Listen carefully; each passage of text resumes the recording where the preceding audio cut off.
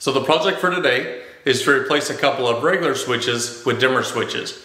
One of the switches is just a regular single pole switch, and the other switch controls lights on a three-way circuit.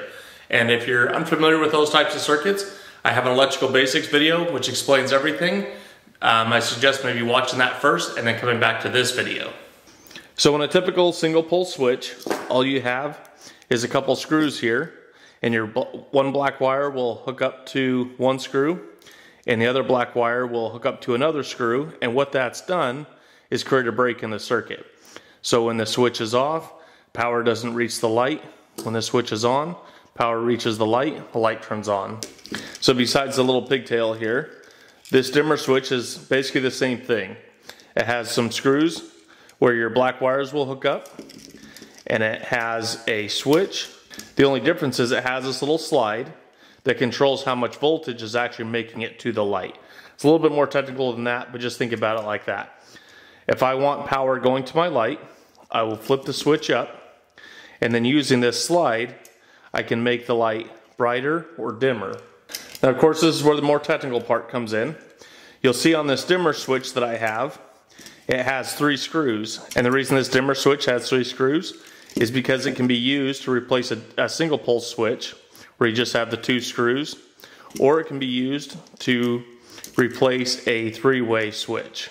Your dimmer switch should come with instructions, and you definitely want to pay attention to what's going on here. So just to quickly review, on a single pole switch, you have the ground screw, and you have a screw to where the power can come in, and you have a screw to where the power leaves. Keep in mind that on a single pole switch, it doesn't really matter which one of these wires provide the hot, which one of these wires are hooked up to the hot wire, and which one of these screws are hooked up to the wire that goes up to the light. All this switch is doing is just creating a break in the circuit. On your dimmer switch, in the instructions, it doesn't actually specify which wire needs to go to which screw. So it's essentially the same thing. You can hook up one wire to this screw where it specifically tells you one of the wires need to go to this screw, one of the wires need to go to this other screw. So one wire comes into this copper screw, the other one goes into this brass screw. With your ground, this is pretty simple. The pigtail on the switch just goes to your ground wire. And then keep in mind, for all switches, you don't need this white wire. All this white wire should do is just get wire nutted together. However many neutral wires, the white wires you have, just get wire nutted together, because all they're doing is just returning the power from the light. So the black wires are providing your power up to the light. All the white wire is doing is providing a path for the electricity to make it from the light back to your panel box and complete the circuit. So whenever you go to hook up a switch, you know the first thing you can do is just wire nut all of the neutrals together to get them out of your way. With your ground wires, same thing. There's going to be a pigtail on the dimmer switch, or if I was going to hook up this switch, I would put a pigtail on the ground screw and then hook it up to the ground wire in the box. So the only thing that you really need to pay attention to is where the black wires are going. A 3-way switch is obviously a lot different. It does have a ground screw, but you'll notice it has 3 different screws. And instead of one brass screw being here and one being here, now your brass screws are at the bottom. And the reason is that this screw right here, this black screw, is where your hot wire is actually going to connect up to. And then what's going to happen is, depending on the position of the switch, it's either going to send power to this screw or it's going to send power to this screw. So where you hook up the wires is extremely important. But a couple things that you already know that the white neutrals can all be wired together. So you can get those out of the way. You already know that the pigtail, the ground wire, can be wire nutted together to your ground wire in the box. So now on a 3-way circuit, you have 3 wires to deal with. You have the hot wire coming in, and you have the 2 travelers. So the one traveler is going to be a red wire, and your other wire is going to be the black wire. And so what this diagram has done is showed you which one of the screws each wire goes to. So this marked wire is the hot wire coming in. and I'll show you how to identify the hot wire later. So just like on the regular switch, where you had a brass screw, and then the black screw or that copper screw, your hot wire is going to go to the copper screw, and then your travelers are going to hook to the brass screws. So you see, we've done a lot of reviews on this channel, and part of the reason is because I didn't buy the tools that I probably should have bought in the past, and it's made my life a lot more difficult.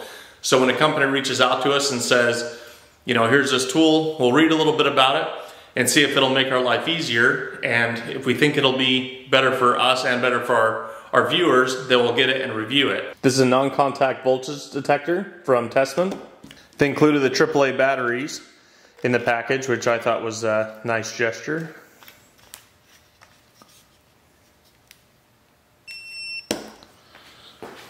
The flashlight that they added on the voltage detector is pretty ridiculous. This thing is super bright. You can almost use it just to go walk around your yard. But this is really nice if you have shadows, if you're trying to get into a tight spot and you have your headlamp and you're sitting there trying to find different wires and kind of see what you're doing in a tight spot. This flashlight will obviously light up the area.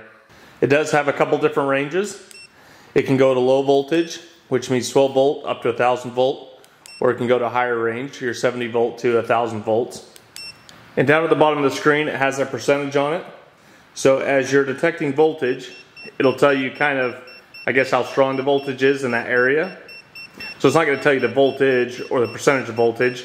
It's just going to tell you how powerful the voltage is in that area. So first thing you always want to do when you're doing electrical work is turn off the breaker powering the circuit that you're going to be working on. And before I use the non-contact voltage tester, I always test it with something that I know is hot or that the power's on. So what I'm going to do is remove the faceplate and check all the wiring with the non-contact voltage tester.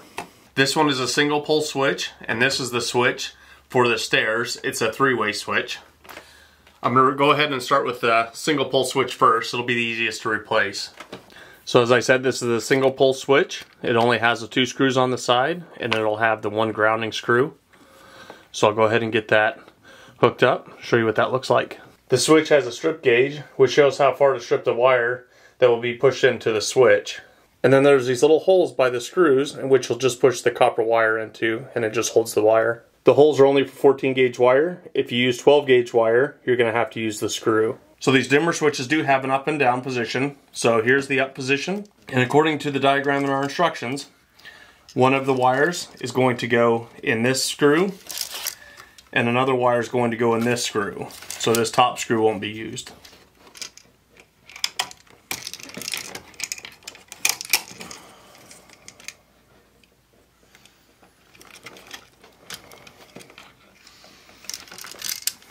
Okay, so it's pretty simple. They just poke right there in the back. Then they're held in, they won't come out. Next, I'm going to disconnect this pigtail that I had with the other outlet.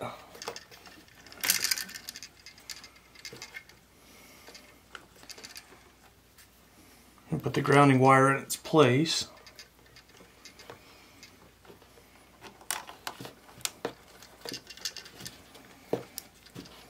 So for the three-way switch, you see there's 2 screws on one side, another screw on the other, and then your grounding screw. So what's important about this switch is that here you have your 2 travelers, and then up top on your gold screw here, this is your hot coming in. So there's a lot of different uses for this non-contact voltage tester. One of these is, I've come to situations like this to where you don't really know which one is the hot wire. Somebody's tried to do some work by themselves and they've misplaced the hot wire. You don't know which one it is. What you can do is go put a wire nut on each one of these ends, go turn the power on, come down with your non-contact voltage tester, and start touching each wire separately until one of these show that it's hot. And then after that you can mark it and then go turn your power off. Maybe somebody who owned the home before you came in and tried to do some work and maybe hook something up wrong. Another thing you can do, say they try to hook up a 3-way and the wires are switched and the light isn't working. What you can do is carefully pull the switch out, go turn the power back on, and then use your non-contact voltage tester to determine which one of these wires is hot. So As soon as you have one of these, obviously make sure you test it first to make sure that it's working properly, and then after that there's all kinds of uses for these. So using the diagram and making sure that I have the switch up, I can tell which one of these travelers go on which screw and which screw the hot wire goes onto. So as I said before, you can just poke these wires in the back. I remember when I did this a few years ago, it's when we first bought or shortly after we bought the house, and I had some of this 12-3 wire left over, and so I used this instead. So unfortunately this is going to kind of come back to bite me, since I had some of this wire that I could use for traveler left over. I used it, and now I'm going to have to try to bend these around the screws. So for these screws, it's pretty self-explanatory, because on a 3-way switch, either the black or the gold screw is where you put the hot wire, and then your 2 travelers go on the other side. That's exactly what matches up with the diagram. So I'm going to poke this wire in the back.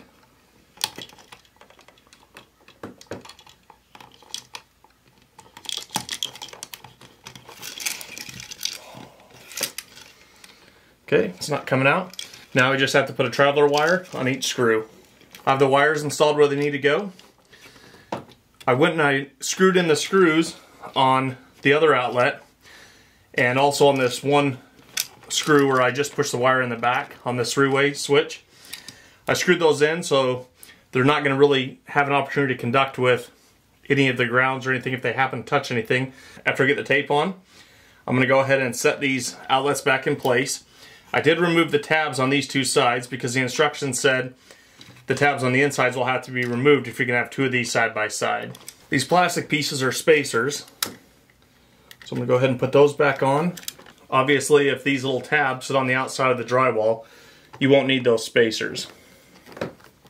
The switches are in, but I'm not going to put the cover plate on yet because these particular switches have adjustments where you can adjust them so when you turn on the light and you make your adjustments, you can get the light just the way you want it.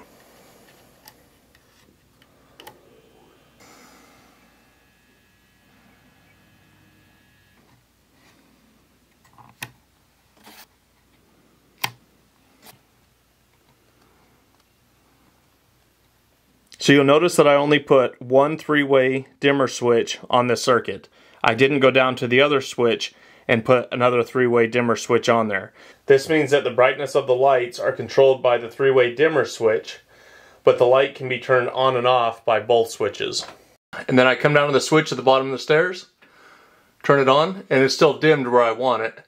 And regarding these adjustments, I moved them back and forth just to see what they would do, and neither one of them really made a difference on my particular lights. I just have regular LED lights. I'm very impressed with the non-contact voltage detector from TESMEN. This thing has a lot of great features. It's definitely a lot better than all the other non-contact voltage detectors that I have, and there'll be a link in the description. These things aren't that expensive. Definitely worth having in the toolbox. I hope this video helps. I've been asked about doing a dimmer switch for a little while now. Finally got it done. And there's other people that have asked for different videos about different things, and I don't think they realize that we've actually done a bunch of electrical videos. And so if you go to Brettly Built, you can actually see where we have categorized our videos, and you can go to the electrical videos and search for the project that you're working on. If there isn't an electrical video you're looking for, let us know, and we'll try to make one on the subject that you're having difficulty with or something that you want to know more about.